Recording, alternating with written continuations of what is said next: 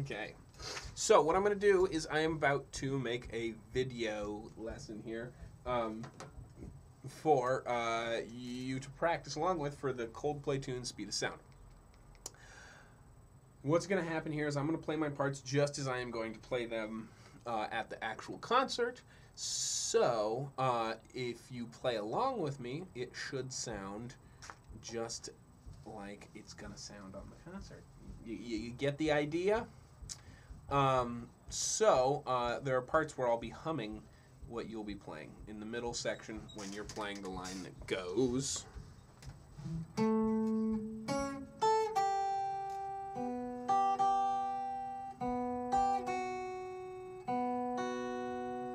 Okay, I'm going to hum that because I'm going to be playing these chords.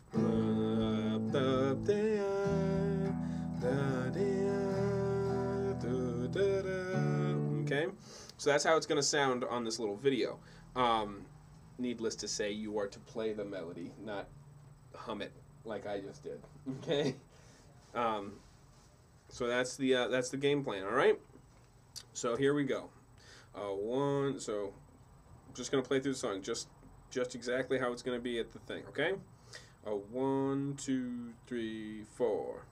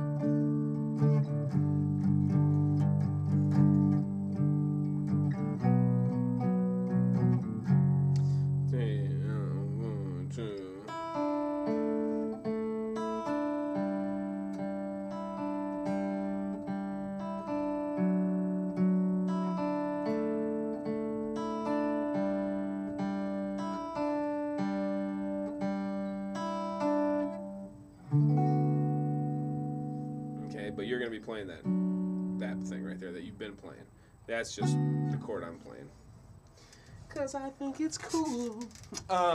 Anywho, that's how the song's going to go. We clocked in at about 2 minutes right there, the way I played that on this video, and that is perfect for how long we have.